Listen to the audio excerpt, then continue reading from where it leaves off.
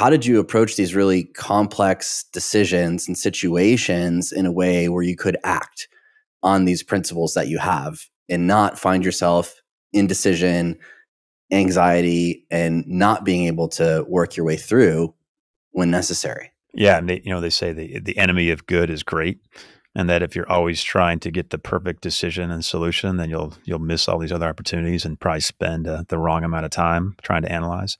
I mean, I think data is important. I think you need to have some foundation by which you make those decisions. As you get more experience, though, now you're relying on that experience and this your intuition that you've developed over time as well. And I think that's why you don't take a young supercharged, lieutenant and put them in charge of an aircraft carrier. They just don't have the same experience, and arguably you'd set them up for failure because they don't even have that analytical ability. Over time, when you learn how to think as a leader, as you spend that time along the way, I think the data is important. I think you want to make most of your decisions with some kind of data or information that allows you to be founded. But you also have to trust your instincts. You have to trust your intuition.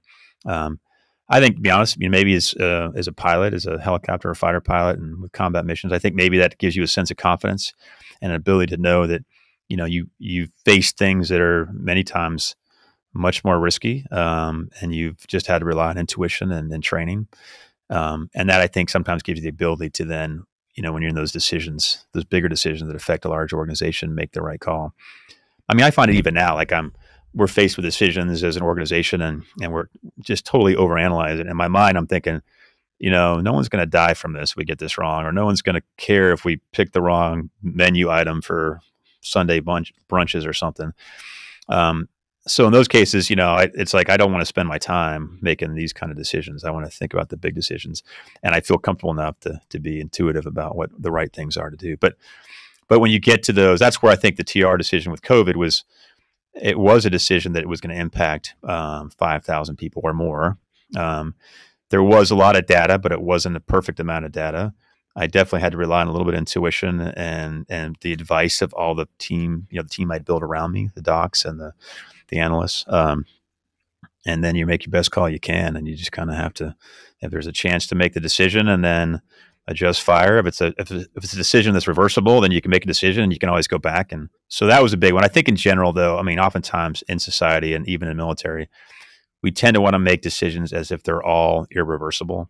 And there's a whole theory on type 1 versus type 2 decisions. Not all decisions are irreversible. Now, if you're in combat dropping a bomb, that becomes pretty irreversible. Once you push, you pickle and you drop the bomb off your airplane, in most cases. So in general, though, when you're making decisions in staff or you're making decisions on where the ship's going to go, they're not irreversible. You have the ability to get a lot of advice, but you also don't need to spend 100% of your time to get that perfect, great solution. It's probably 80% is probably good enough because you want to spend your time on those other irreversible decisions when they come up. And that is a tough. Again, I go back to what we said at the beginning. I mean, we're overwhelmed with information these days. We have so many analytical tools and database managers and stuff, and it becomes hard. If you're trying to always make that perfect decision, you might never make a decision. Or when you finally do, you've ignored 3 or 4 other things that needed your attention. And as a leader, we vote with our time, and I think you have to know how to prioritize. So when you're, use the data that's available, use the intuition you have, seek advice and counsel. But again, this is where, the decision making as a leader is one of the most important things you do.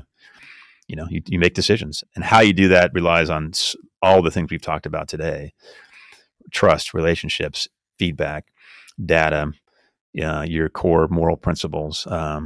And ideally, you get it right. You won't always get it right, but I think if you understand how to prioritize and you understand what it takes to make a decision, you'll do okay.